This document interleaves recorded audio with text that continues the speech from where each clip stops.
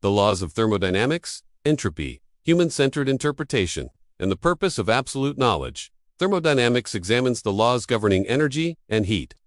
Entropy is used to describe the tendency toward degradation that emerges during these transformations. Thermodynamics and entropy are often presented as the operating laws of the universe. However, this narrative is unconsciously rooted in a human-centered language. From the micro to the macro scale, no structure knows its own identity, function, or meaning. To be and to know are not the same.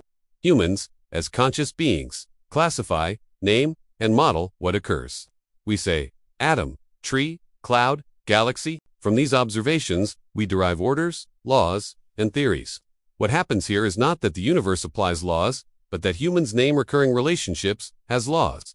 The universe consists of the relationships we call laws. A law is a descriptive tool of the human mind.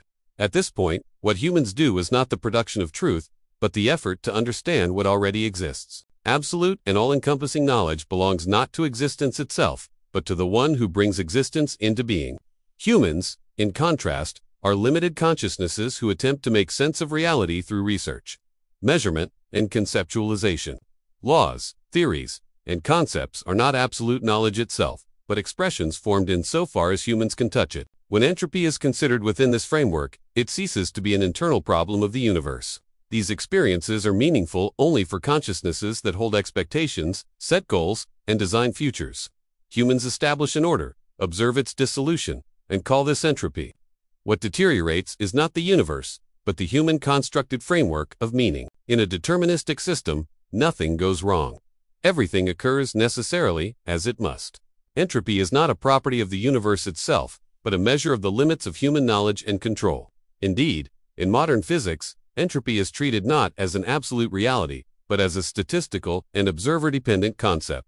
Events existed even when humans did not, but disorder did not. Disorder requires a reference, and that reference is consciousness.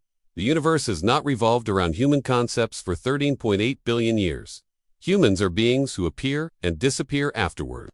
Therefore, entropy is not a name of the universe, but of the relationship humans establish with it. At this point, science reaches its boundary. Science answers the question of how. The question of why remains within the domain of meaning. The only thing that can be done is to declare what is known in the realm of existence to the extent that we can understand it. Ultimately, no definitive line of thought is constructed, nor is an absolute explanation made. Existence exists, and we speak only as far as we see, without making claims or imposing meanings. Entropy, within this discourse, takes its place not as the word of the universe, but as the word of humanity.